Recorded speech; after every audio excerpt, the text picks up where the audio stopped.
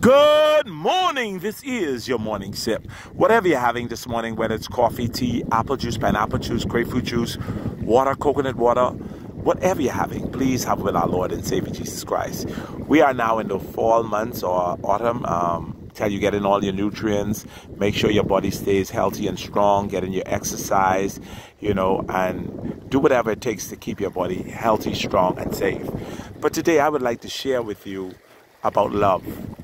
My mom always said that love is a doing word. Love is an action word. You could tell people that you love them, but if you don't show them that you love them, it doesn't mean anything. It doesn't mount a hill of beans. The word says God is love. And if we say that we are true representations of God, we must share love in our day-to-day walk, in our day-to-day lives. Sometimes persons are going through so much. They are experiencing so much in their lives, and only thing they need to know is that someone is in their corner and that someone loves them. Sometimes I know it becomes very draining to share love sometimes, but if it's draining for you, then it's not truly love.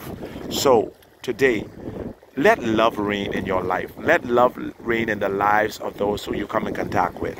Reach across the aisle today, share love with someone, and help them to realize that Jesus Christ is still mighty, mighty to save. This is your morning sip.